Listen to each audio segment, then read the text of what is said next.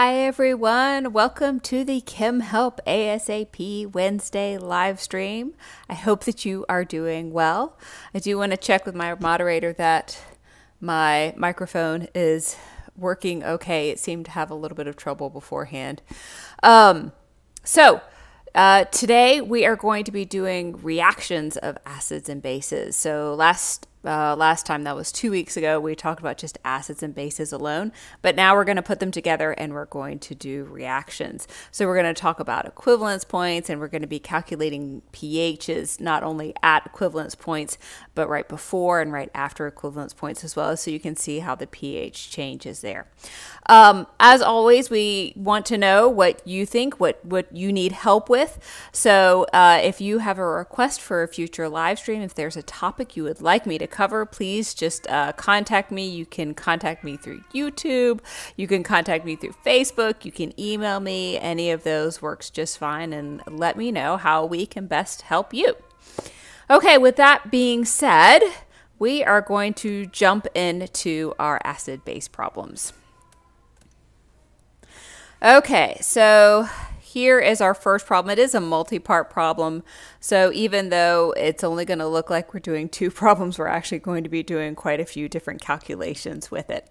So let's just read through this one first, and then we'll jump on in. A 20 milliliter sample of 0.95 molar barium hydroxide is titrated with a 0.75 molar solution of nitric acid. How many milliliters of nitric acid are need to be added to reach the last equivalence point? What is the pH at the equivalence point? And then here's kind of where the multi-part comes in. What is the pH of the reaction 15 milliliters before the equivalence point? And what is the pH of the reaction 15 milliliters after the equivalence point? So you have to kind of imagine you're doing this in a lab and you're kind of monitoring the pH as you go. But for us with this kind of problem where we're just working on the math, it's easier to start with the equivalence point and then work a little bit backwards and work a little bit forwards. Okay, the one thing before I start I want to point out is in these mathematical calculations, we talk about equivalence points and not endpoints. So when you're actually doing a titration, you might talk about the endpoint. So I do want to mention the difference between an equivalence point and an endpoint. So an equivalence point is in a titration where you have stoichiometric equivalent amount of acid and base. And in a 1-to-1 ratio, this would be where they are equal. Now, if you have like a diprotic or triprotic acid, you will have 2 or 3 equivalence points. But equivalence points are based on the stoichiometry. They're based in the math. Now, when you're actually doing a titration in lab, you are most likely going to be using an indicator, an acid-base indicator. And this is something that is going to change color very close to the pH of the equivalence point. However, you never can get an acid-base indicator that's going to change exactly at the equivalence point. So that's when we call it an endpoint. So it should be close enough for the calculations to work out just fine, but it's not going to be the exact same thing as an equivalence point. So an endpoint is used when you're looking for a color change from an indicator, but an equivalence point is what we talk about when we are actually doing the stoichiometry of an acid-base reaction. So for our problems here, we are specifically doing calculations and we are working with equivalence points, not endpoints. Okay, with that clarification being said, let's actually talk about the math of this problem. So what we've got is we have a base, we have barium hydroxide, this is a strong base, and we have an acid, we have nitric acid, this is a strong acid. So this is a strong acid, a strong base reacting with a strong acid. So the first thing we need to write down is we need to write down our chemical equation and we need to balance it. So let's start with that. If you're ever unsure where to go in a chemistry problem, honestly, starting with a balanced chemical equation is a great place to start. And at least kind of gets the brain working. Okay, so we have nitric acid plus barium hydroxide.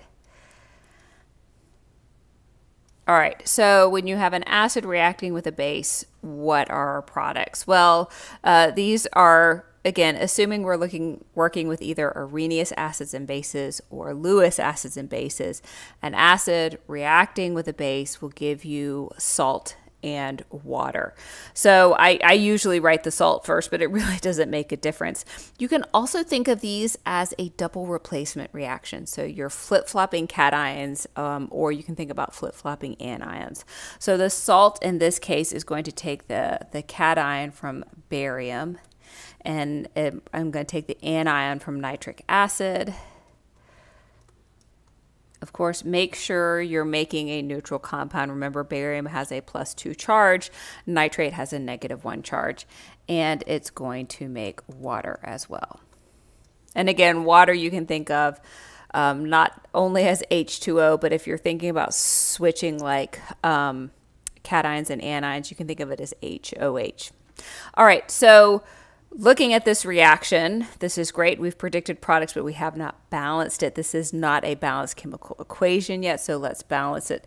So what we're going to need to do is we're going to need to put a 2 in front of our nitric acid and a 2 in front of our water. So this is an acid-base reaction that is not a 1-to-1, but a 2-to-1, or you can think of it as a 1-to-2 reaction. So it adds a little bit of twist to the standard acid-base reaction. Okay, so now we need to figure out how many milliliters of our nitric acid need to be added to reach, again, the last equivalence point. And you might be saying, well, wait, why are they saying the last equivalence point? What does that mean? Well, barium hydroxide, because it has 2 hydroxide anions, it will actually have 2 equivalence points. So this is analogous to having a diprotic acid. And of course, if you have a diprotic acid, you're going to have 2 equivalence points. So this base will actually have 2 equivalence points. We are going to the second or the last equivalence point here. So what we want is we want stoichiometric equivalent amounts of acid and base. So the first thing that we have to know is how many moles of one or the other we have. So if I go back to my problem, I see that I have volume and concentration for barium hydroxide, and I only have concentration of nitric acid. So I can't calculate my moles of nitric acid. I can calculate my moles of barium hydroxide. Another way to think about this is if you look at the question itself, it says how many milliliters of nitric acid are needed to reach this equivalence point. So you can think of this as you have your barium hydroxide solution in a flask and you are slowly adding nitric acid. So whichever way makes the most sense to you, that is the way I want you to think about this. But I'm going to go ahead and calculate my moles of barium hydroxide because I have the information to do so. So remembering that molarity equals moles of solute over liters of solution. This is an equation that we are going to be using over and over and over again in this live stream. So I'll put the equation up here, but later on I'll just start plugging numbers in. Okay, so for barium hydroxide, we know our concentration and we know our volume, so we can calculate our moles. So our concentration here is 0.950 molar, and I don't know my moles of barium hydroxide yet. And I do know my liters of solution. So again, this is 20 milliliters. I'm just going to do a quick conversion here to liters of solution. So my X is going to be 0.0190. And again, this is moles of barium hydroxide. Just like when you're doing any kind of stoichiometry problem, whether it's acids and bases or anything else, make sure you put all of your units down. So the temptation here is to just put 0.019 moles, but you really want to be careful and you want to make sure that you label that as moles of barium hydroxide, because as you're going to see as we work through this problem, we're going to have moles everywhere, and you're going to want to know what compound you're talking about. Okay, so now that we know how many moles of barium hydroxide we have, what I want to do with that is I want to use that moles and do stoichiometry with it. So I'm going to take this moles of barium hydroxide and I'm going to figure out how many moles of nitric acid I need to react all of that moles of barium hydroxide. So basically what I want to do is a limiting reactant problem where I'm left with 0 of my barium hydroxide. So this is really, it sounds more complex than it is. So I'm going to take my moles of barium hydroxide. This is barium hydroxide. And I'm going to use my balanced chemical equation up here to calculate my moles of nitric acid that I need to use up all of these moles of barium hydroxide. And this is very simple. So I have a 1 in front of my moles of barium hydroxide. Again, I'm just getting this from our balanced chemical equation. This is why it's so important to make sure not only that you write down your chemical equation, but that you make sure it's balanced as well. And again, this 2 comes from this 2 up here. Moles of nitric acid. Now, a lot of times in just stoichiometry problems, you might be tempted to go to grams, and you can, that's okay, but you're going to find that you're going to convert back out to moles. So I'm just going to stay with moles. So this calculation is actually really easy. You're just going to multiply by 2, and that gives me 0.0380 moles of nitric acid. Again, you can see why not just putting moles is helpful, because I have 2 different moles, so I want to make sure that I label which compound it goes with so you don't use the wrong thing. Okay, so if I'm going to titrate or use up all of my moles of barium hydroxide, I need to add this many moles of nitric acid. Well, the problem didn't ask me how many moles of nitric acid I needed. It asked me how many milliliters of nitric acid that I needed. So I need to take my moles of nitric acid and figure out how many milliliters that is. Well, in this case, I'm going to go back to my concentration equation, plug in moles, and again, I know the actual concentration, so I can figure out the volume. So in this case, my concentration of nitric acid, again, make sure you're pairing up the right concentration with the right compound, because it's very easy to pull that concentration out. So my concentration of nitric acid is 0.75. I know my moles, 0.0380. And again, this is moles of nitric acid. And I'm going to calculate my liters of solution. Actually, I'll call this X liters of solution. So this is what is going to give me my volume. Now, when I calculate X, of course, it's going to give it to me in liters, which I will then convert into milliliters. Okay, so X is 0.0507, and that is liters. So to convert that to milliliters, again, it's just, you're just moving the decimal 3 spaces, and that's milliliters of nitric acid. Okay, so this is the first part of this question. How many milliliters of nitric acid need to be added to reach, again, the second or the last equivalence point? You are going to need 50.7 milliliters of nitric acid. All right, that is our first question done, but we need to keep going because there are multiple questions here. So the next question is, what is the pH at the equivalence point? All right, so this is where we need to do a little conceptual thinking. So at the equivalence point, of course, we have no nitric acid and we have no barium hydroxide because we've reacted them in just the right ratio that our amounts of our reactants go to 0. So then what is left? Well, what is left is our barium nitrate and our water. Like, that's it. So which one of these compounds is going to dominate our pH in this case? Well, this is where it's helpful to understand acid and base properties of salts. So barium nitrate is a salt. Does it have any acid-base properties? Well, to figure that out, you have to think about, all right, where is the cation coming from? What base? It's coming from barium hydroxide. That is a strong base. So that means barium on its own as a cation really does not have any acid-base properties.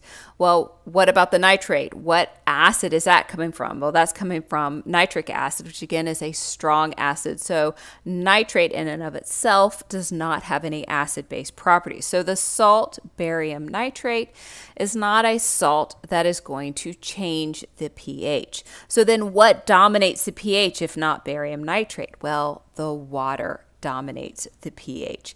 So when water dominates your pH, let's go to our next slide here.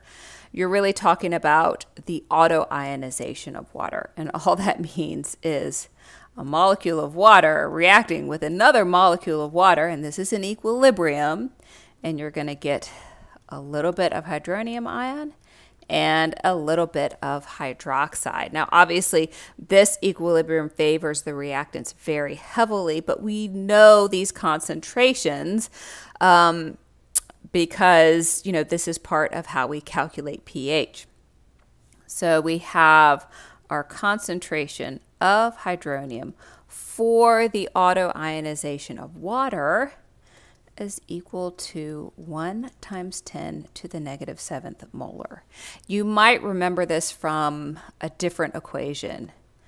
So this equation might be more familiar in terms of jogging your memory. So you probably learned all the different ways to calculate pH and pOH and concentration of hydronium and concentration hydroxide. This equation right here comes from the autoionization of water, which is right here. So that both of these, the hydronium concentration and the hydroxide concentration multiplied together gives you 10 to the negative 14th. But of course, in the autoionization of water, they are equal, which means each is 10 to the negative 7th. All this to say, our pH is simply the negative log of our hydronium concentration times 10 to the negative 7th, which means our pH is 7. So usually with these kind of problems with a strong acid and a strong base, you're going to create you're going to form a salt that doesn't have any acid-base properties, and your pH is going to be 7 at the equivalence point, which is maybe what you thought of at the beginning, but you might not have known why. But the reason why is because at the equivalence point, it's just water that is creating the pH. And of course, pure water has a pH of 7, but mathematically, this is why this happens. Okay, so it looks like there was maybe a question, but it didn't quite come through. Well, I'll wait and see if another question comes through. Okay, so let me just swipe back here and let's go back to our problem. Okay, so we have the pH at the equivalence point. We've calculated the volume. So now what we want to know is what is the pH of the reaction 15 milliliters before the equivalence point. So we know at the equivalence point the pH is 7. So what was our pH when we are 15 milliliters before the equivalence point? Okay, I'm coming back here to do some calculations. So I'm going to change the color here. We'll talk about this. This is going to be 15 milliliters before equivalence point, just so we keep track of what all of our calculations are. All right, so first I want to know what is my volume, 15 milliliters before the equivalence point. So I know that, again, I calculated this. My volume at the equivalence point is 50.7. So I'm going to take 50.7 milliliters and I'm going to subtract 15 milliliters. So this tells me that 15 milliliters before the equivalence point, I have only added 35.7 milliliters of nitric acid. Again, I took my sample of barium hydroxide and I am slowly adding nitric acid to it. All right, so this is my volume of nitric acid that I have added when I'm 15 milliliters before my equivalence point. Now, ultimately, I'm trying to get to my pH here. But what I've got to do first is I've got to do some more, I've got to do some more stoichiometry. All right, so to do stoichiometry, of course, I've got to convert this milliliters into how many moles I have added. So using, let me just pop back here. Again, I'm going back to my concentration equation there. I have a concentration. Again, make sure you're using the concentration for nitric acid. This is going to give me X moles of nitric acid. And I know that I have added 35.7 milliliters, but again, I just converted this into liters, sorry. So my X is 0.0268 moles of nitric acid. Okay, so that means 15 milliliters before my equivalence point, I have only added 0.02 moles of nitric acid. Now, this makes sense with our previous calculation. Again, I'm just going to swipe back to the previous screen here. So I'm going to need to add at least 0.038 moles to reach the equivalence point. So it makes sense that my moles of nitric acid should be a little bit less because I haven't quite reached my equivalence point. Whenever you're working through these calculations, just always do that kind of logic check. Does this make sense? Yes, we're before the equivalence point, so our moles of nitric acid that we have added at this point should be less. Okay, so we have only added this many moles of nitric acid. What we're doing now is really a limiting reagent problem because we have moles of barium hydroxide and we have moles of nitric acid. But the nice thing about this situation is we don't have to figure out what the limiting reagent is. We already know what the limiting reagent is, right? So we already know that we haven't added quite enough nitric acid and we're going to have excess barium hydroxide. So nitric acid is going to be our limiting reagent. So I'll just put a little note here. This is our limiting reagent.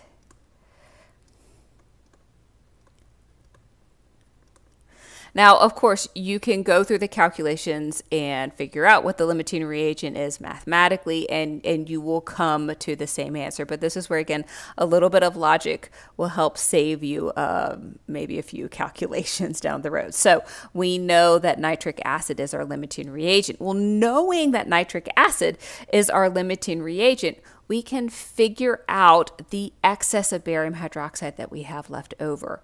Now, to figure out our excess of barium hydroxide, we already know how many moles we started with. We need to know how many moles of barium hydroxide have reacted, and then we can subtract that and figure out how many moles of barium hydroxide are left remaining so that we can then calculate pH.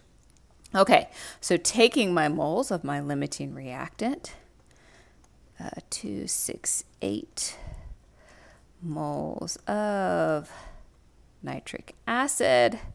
And again, I'm going to be using the mole ratio from my balanced chemical equation. So this is 2 moles of nitric acid to 1 mole of barium hydroxide. So I have used 0.0134 moles of barium hydroxide, or you could think of that as that's how many moles of barium hydroxide have reacted. I'm just going to put used right here. So again, remember just kind of what's happening in your flask. We are continuously reacting the nitric acid with the barium hydroxide. We haven't quite gotten to the equivalence point, so we should have some leftover barium hydroxide. So this calculation tells us how many moles of barium hydroxide have already been reacted so that we can figure out how many are still remaining. And I'm going to need to add an extra page here. Okay, that's much better. All right, so that is how many moles we have used. So what we want to do is we want to take our moles of barium hydroxide that we started with, how many moles we have used. We are going to subtract those two amounts, and that will tell us how many moles of barium hydroxide remain. Now, we've already done some of these calculations, so I'm going to pop back here. So how many moles of barium hydroxide we started with? We calculated this at the very beginning. We started with this 0.019 moles. That's how many moles we started with. All right, so I'm just going to plug that in here, 0.0190, and again, this is moles of barium hydroxide. How many moles of barium hydroxide have we used so far? We just did that calculation. Here it is right here. This is how many moles of barium hydroxide we have used at this point. And again, it makes sense that we have not used all of it. This is another logic check. If you find that you have used more moles than you started with, something has gone off somewhere. Now, when you are subtracting moles, you need to make sure that you have moles of the same compound. So I can't subtract moles of barium hydroxide from moles of nitric acid and get an answer that makes sense. So you notice I'm subtracting moles of barium hydroxide at the start, moles of barium hydroxide that I have used, and this will give me moles of barium hydroxide that remain. Okay, so if you do this calculation, you get 0.0056 moles of barium hydroxide that remain. Okay, so we still haven't answered our question. We're getting there though. We're getting there. We're getting close because now we're just that much closer to calculating pH. So, let's make sure that there's not a question. Okay. Nope, we're good. At least so far, we're good. All right, so now we've got to get to pH, and this is going to be a multi-step problem. This is why, honestly, this is a good question because we're dealing with bases here, which tend to give problems, and we're also dealing with a 1-to-2, or again, 2-to-1 ratio of acids and bases, which always makes things a little more interesting. Okay. I'm going back to a chemical equation. So what we need to keep in mind is what happens with barium hydroxide in aqueous solutions. Okay, so barium hydroxide, once you put it in an aqueous solution, of course, you get the barium cation and you get 2 hydroxide anions. All right, again, this is another 1-to-2 ratio that we need to keep in mind. So if we have 0.0056 moles of barium hydroxide, what we really need to do is we need to calculate how many moles of hydroxide we need. Because remember, to get to pH, ultimately, we're going to get to the hydronium ion. But if we can get to the hydroxide ion, get into hydronium is a piece of cake. So I really want to know how many moles of hydroxide I have. So I'm going to do stoichiometry again. So I'm starting with my 0.0056 moles of barium hydroxide. And using my balanced equation, I'm going to calculate moles of hydroxide. Now, the one nice thing about doing all of this stoichiometry is we are just staying in moles the whole time. So it makes it just a one-step stoichiometry problem, which makes things a little bit easier. Okay, so if I multiply that by 2, I'm going to get 112 moles of hydroxide. All right. I'm getting closer. Now at least I'm talking about hydroxide. I have got moles of hydroxide. But remember, when we're calculating pH or pOH, we need concentration. So again, remembering concentration is moles over liters of solution. Well, I have my moles. That's great. But I don't yet have my liters of solution. Okay, so total liters of solution. Again, at this point. So I need to remember how many milliliters of barium hydroxide I started with. And if I flip back to my problem, I started with a 20 milliliter sample of barium hydroxide. Okay, so I started with 20 milliliters. And now I have added some milliliters, right? So how many milliliters have I added? That is back on the previous page. I have added 35.7 milliliters of nitric acid, so my volume has increased. So I've taken my 20 milliliters, I'm going to add my 35.7 milliliters, and this is going to give me 55.7 milliliters, which of course is 0.0557 liters of solution. So now I can calculate my concentration. So my concentration is simply going to be my moles of hydroxide, 2 moles of hydroxide, divided by my liters of solution, which I've got right here, 557 liters, and this gives me a concentration of, let's see, there's that calculation, 201 molar hydroxide. Okay, we're getting close, I promise. We're getting very close here. Okay, so now that I know my concentration of hydroxide, again, remembering I'm trying to get to pH, there are a couple different ways that you can do this. You can take your concentration of hydroxide and convert it into a concentration of hydronium using this equation right here. But what I like to do, what I find easier, is to actually take this concentration of hydroxide and calculate pOH first and then convert it into pH. So my pOH is simply the negative log of my concentration of hydroxide, 0.201 molar. And when you put that in your calculator, you get a pOH of 0.697. Okay, that's great, but remember, this is pOH. We're looking for pH. So if I continue my calculation up here, remember that pH is 14 minus pOH. I just find this way of calculating a little easier, but again, you can do it however it makes the most sense to you. You can always go to the concentration of hydronium and get your pH that way, and you will get the same pH, 0.303. All right, so now for the logic check. We got a pH of 13, that's above 7. That means we have a basic solution. Does that make sense? Should we have a basic solution? And yes, we should have a basic solution because we have a solution with excess barium hydroxide in it. It's making hydroxide anion, so we should have a pH that's above 7. The one kind of difficulty with going the way that I just calculated it is a lot of students don't think about the fact that they've actually just calculated pOH and they'll just write it down as pH. But think logically again. If you had a pH of 0.697, that would be a very acidic solution. That would be a very strong acid. But you've just worked through a calculation where you've used a strong base. So that doesn't quite work, right? You should have a pH that's above 7.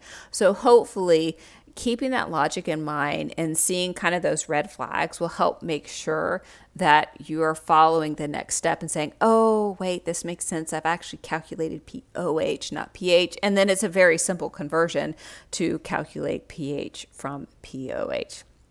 Okay, let's make sure there are no questions, and I don't see any questions, so we will keep going. Now, we're still not done with this problem, right? So that was 15 milliliters before the equivalence point, but we also need to calculate what happens after the equivalence point. So let's go back. So that was 15 milliliters before, and now we want to know the pH of the reaction 5 milliliters after the equivalence point. So this is really not that much after the equivalence point, so what is happening at this juncture? All right, so I am going to need to add, again, another blank page. And let me know in either the comments here or later in YouTube or Facebook. I know that many of you are watching this on mobile, so I want to make sure that I'm writing large enough that you can see what the calculations that I am doing on mobile. But it does mean that I switch screens a lot, so just let me know how that works for you, and I want to make sure that you can see everything that I am doing. All right, let's go on to calculating the pH 5 milliliters after the equivalence point.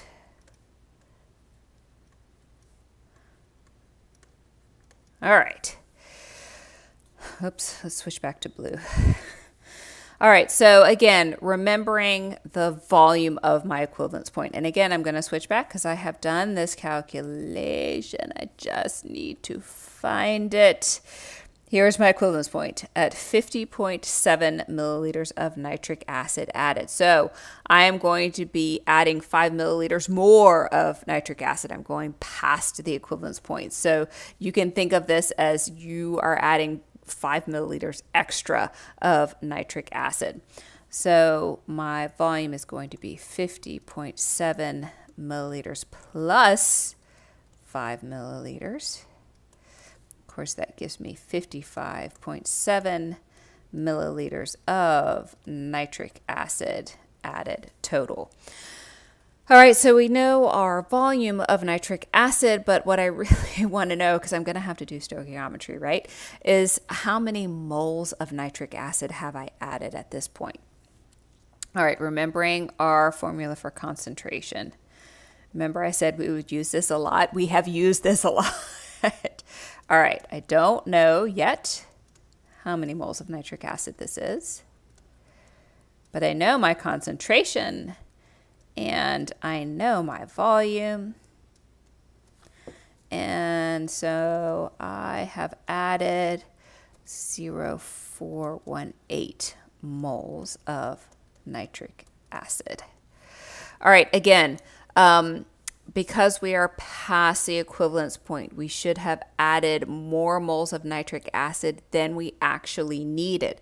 So if you go back and look at our first page of calculations, you can see we only needed 0.038 moles, but we have added 0.04 moles. So we are on the right track. These calculations are making sense with what is physically going on. We have added more moles than we needed.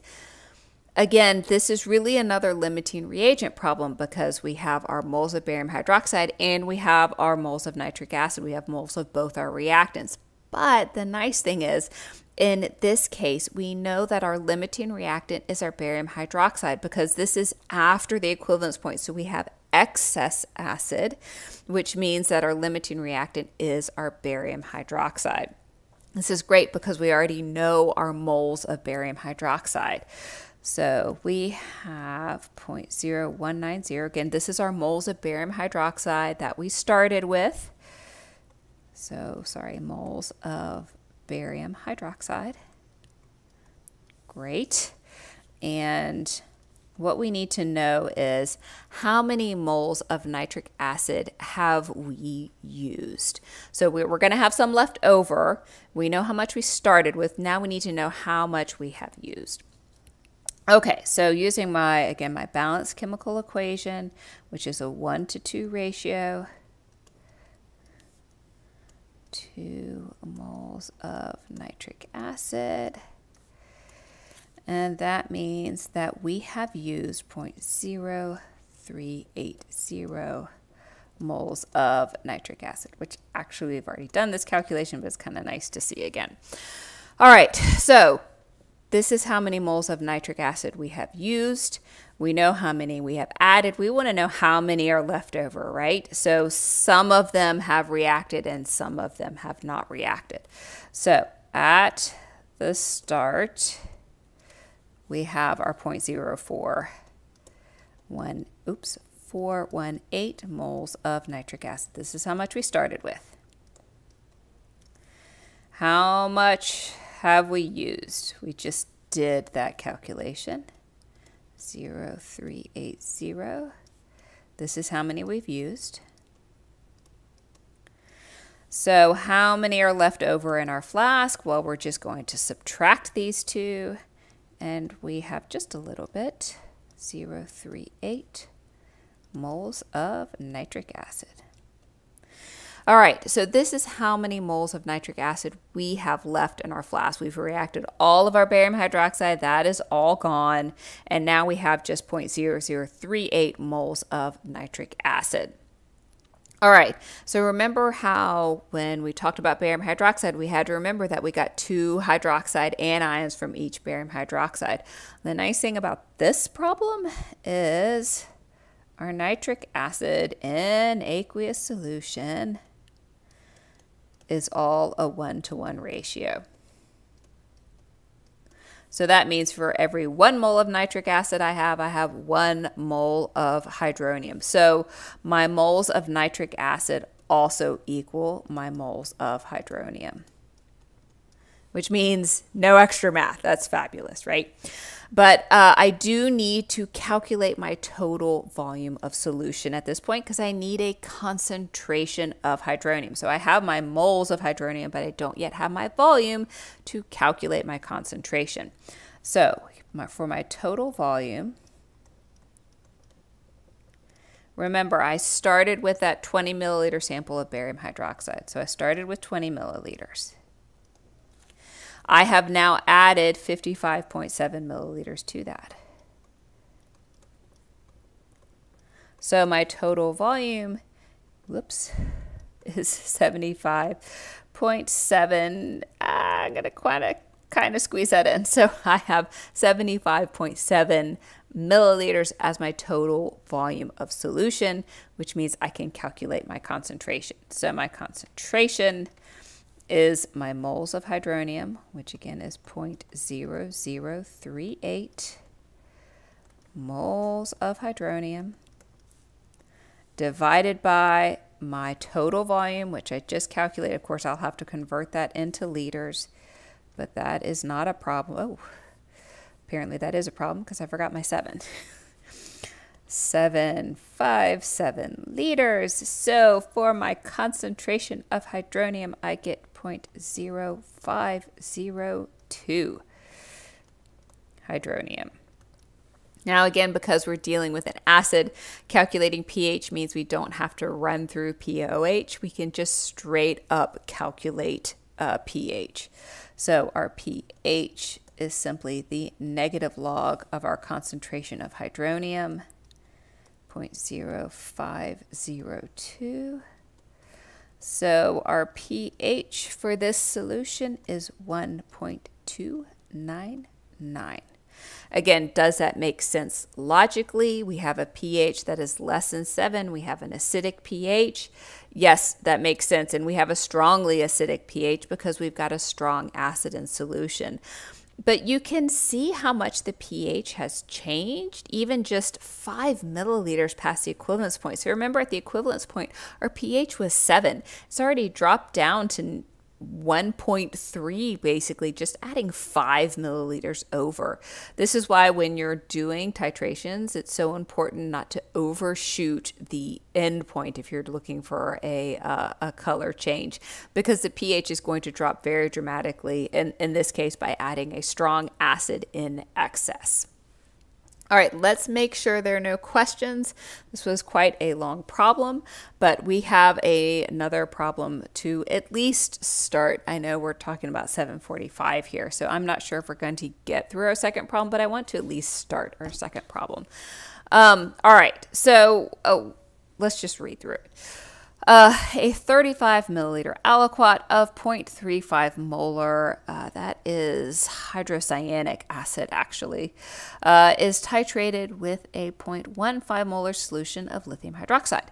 How many milliliters of lithium hydroxide need to be added to reach the equivalence point?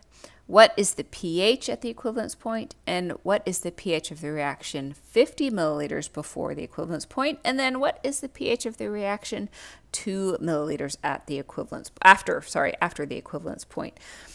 So you can see how this is the same type of question. So we've got an acid and a base and we're reacting them together. We want to know how many milliliters of, in this case, lithium hydroxide we need to add to this weak acid to fully titrate it or to reach the equivalence point. So titrating just means you're adding a small amount until you reach that stoichiometric equivalence point. And then, of course, we want to know the pH at the equivalence point, and then we're going to look at what has happened before the equivalence point and what has happened after the equivalence point. And seeing that we're at 7:45, I know I'm not going to make it through this, but hopefully we'll make it through the first part of this problem.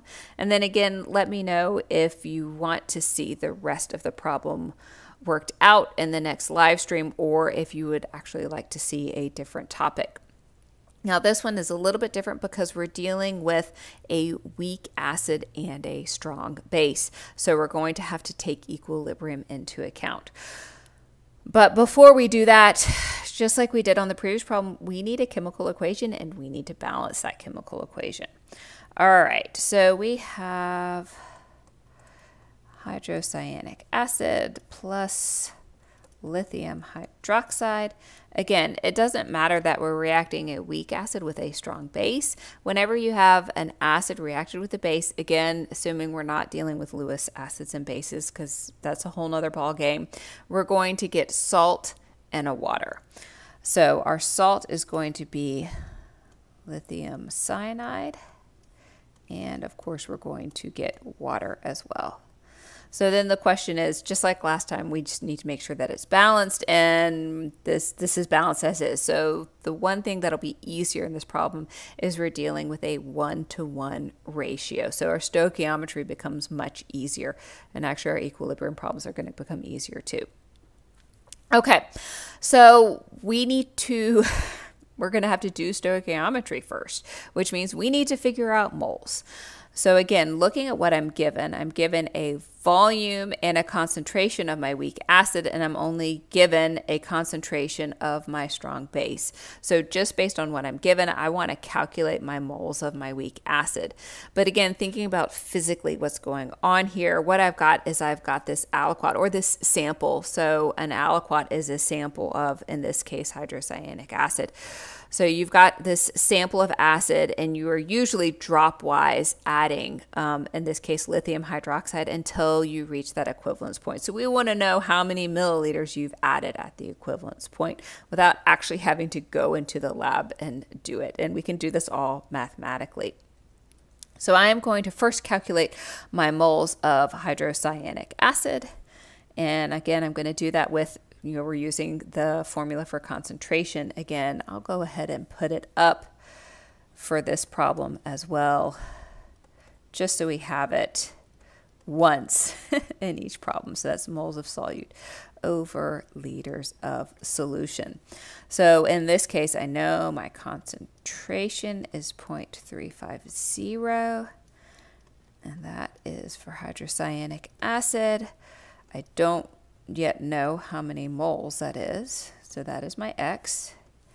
And for my liters of solution, I have a 35 milliliter sample. So again, just doing a quick conversion to liters. So my moles, my X is 0.0123 moles of hydrocyanic acid. Okay, well, that's kind of easy to remember, isn't it? So now that I know how many moles of hydrocyanic acid I started with, again, this is nice that it's a 1-to-1 ratio, because I'll go ahead and write it out. So my moles of hydrocyanic acid, how many moles of lithium hydroxide do I need for that? Well, it's just 1-to-1, which makes my math so easy. So you can see I am calculating how many moles of lithium hydroxide I need, but it's the same number of moles. 1, 2, 3 moles of lithium hydroxide. This is how many moles of lithium hydroxide I need. So then the question is, all right, if I need to add that many moles of lithium hydroxide, how many milliliters of that solution do I need to add? And of course, I'm going to go back to my concentration. I know the concentration of lithium hydroxide. That is 0.15 molar. I know how many moles I need. 1, 2, 3 moles of lithium hydroxide. And now I'm trying to figure out how many liters of solution that is. So when I do that calculation, where is, oh, there it is. I was like, I know I've done that calculation. 0.82 liters, which is 82.0 milliliters of lithium hydroxide. Okay, so that means to get to the equivalence point, I'm going to need to add 82 milliliters of lithium hydroxide to my 35 milliliter aliquot of hydrocyanic acid. Now, the next part of this, okay, so we can at least fully answer the first part of this question. So we know how many milliliters of lithium hydroxide we added. And let's go ahead and calculate the pH at the equivalence point, because then at least we'll do a little bit of equilibrium at this point. So I think I'm just going to go ahead and go to another screen because there's no way I'm getting that through this screen. Hold on, let me go back and talk about this for just a second. So in our previous problem, we had a strong acid and a strong base. And of course, at the equivalence point, we have no more of our reactants because they have both reacted in stoichiometric equivalence amounts. So all we have are our products. So in this case, we have our salt, lithium cyanide, and we have water. Now, when we had our strong acid and our strong base, our salt did not have any acid-base properties, so our pH was dominated by pure water. Of course, our pH was 7. Well, in this case, our lithium cyanide actually does have acid-base properties, so our salt is going to dominate our pH. This is where the equilibrium comes into play. So our lithium cyanide, of course, in aqueous solution, gives us lithium cations and cyanide anions. Now, the lithium cation is not going to do anything. It has no acid-base properties, but our cyanide anion does have acid-base properties. And I know it has acid-base properties because it is the conjugate base of a weak acid. Therefore, it is going to have acid-base properties. So what happens is we've got this cyanide anion, again, in aqueous solution. So this is the chemical reaction that is happening in the aqueous solution. Now, it is in equilibrium. Again, this is the conjugate base of a weak acid, so it is a weak base. It's in equilibrium. But it is going to form just a little bit of our hydrocyanic acid and some hydroxide. Again, this is a conjugate base, so we would expect it to give us hydroxide in aqueous solution. Now, again, it's in equilibrium. It's just a little bit, but it is still enough to alter our pH from 7. So what we need to do is we need to do an equilibrium problem on this equation right here, which means we need our concentration of cyanide. We don't have our concentration of cyanide, but we should be able to get our moles of cyanide. So we started with, again, our 0.0123 moles of hydrocyanic acid. Okay, so I'm just going to do some stoichiometry here. So in this case, what I'm going to do is I'm going to start with my moles of hydrocyanic acid, and I'm going to figure out how many moles of lithium cyanide I formed. Once I know how many moles of lithium cyanide I formed, I'm going to figure out how many moles of cyanide anion I have. Now, the great thing is these are all 1-to-1 ratios, so the math is very easy, but I want to show you how all of the units work. So again, this 1-to-1 ratio is from my first balanced chemical equation of my acid reacting with my base. And then once I know my moles of lithium cyanide, I go to this equation, which again is a 1-to-1 ratio. So 1 mole of lithium cyanide will give me 1 mole of my cyanide anion. So when I mean, again, the math here is very easy. All we're doing is multiplying and dividing by 1. So that means I have 0.0123 moles of cyanide anion. So again, the math is easy, but I don't want to just throw out, oh, I've got the same number of moles of cyanide. I want you to make sure you know why we have the same number of moles, because as we saw in the previous problem, our stoichiometric ratios are not always 1-to-1, so we want to make sure we keep that in mind. Okay, so we have our moles. We need our volume of solution. Okay, so total volume of solution, because we need our concentration to do our equilibrium problem. So we started with a 35 milliliter sample of our hydrocyanic acid. I'll just go back and show. I'm getting that 35 right here from the problem itself. Plus our 82 milliliters. Whoops, that's milliliters to give us 117 milliliters. I'm sorry, I should explain. This 82 milliliters, remember we're at our equivalence point. That is our 82 milliliters of lithium hydroxide that we added. So that is where that 82 comes from. So we have a total volume of 117 milliliters. So we have our moles, we have our volume, we can get our concentration of cyanide. Okay, so our total concentration, again, is our moles, 1, 2, 3, moles of cyanide over our total volume. Don't forget to convert it into liters. And so we get a concentration of 0.105 molar. Okay, that's great. All this to say, now that we have our concentration, we can go back and work our equilibrium problem, because what we're going to do is we're going to set up an ICE table. I know, get excited, right? Okay, so ICE, initial, how much do we have initially? We just calculated this. We have 0.105 molar, and we don't have any product yet initially. C, consumed. We're going to consume a little bit of cyanide, and we're going to form some acid and base. And of course, E, equilibrium, we're just going to add down our columns. So this is 0.105 minus X. This is X, and this is X. All right, so now we know our concentrations. What we've got is we've got to write our K. Now, remember, cyanide is a base, so this is a Kb, and it's just products over reactants. So this is HCN times hydroxide over our cyanide anion. And so we can plug in all of our concentrations and we can figure out what X is. But we have some problems here. Okay, so let's first deal with the right-hand side of our equation. So both of these are X, that's X squared. Our denominator is 0.105 minus X. And of course, this equals Kb. Remember, this is a base. But we don't have a Kb for cyanide, so we're going to need to figure that out. So let me just run back to our problem here.